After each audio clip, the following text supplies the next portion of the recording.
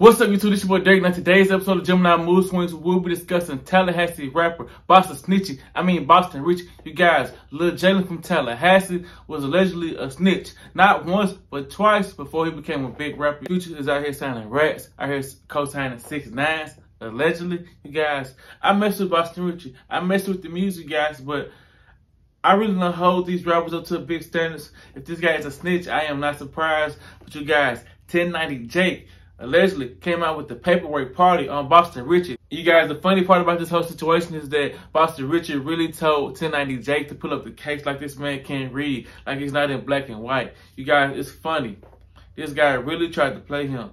This guy, 1090 Jake, said that Boston Richey team really tried to talk to him and say that this guy too out signed to Kodak Black, just doing this stuff for clout. You guys, they saying this is all about clout. Saying this guy just want to throw dirt on his name because he is the biggest out of Tallahassee. Saying it's just cap.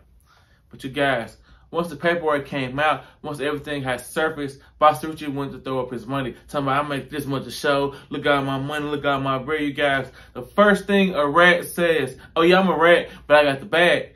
These guys really think this money. These guys really think this bag is going to cover up their blemishes. And that's sad. But you guys, sometimes it's true. Honestly, these females don't really care about nothing but their bag. They don't care how you got it. They don't care if you knocked off an old lady. They don't care if you got it from her grandma.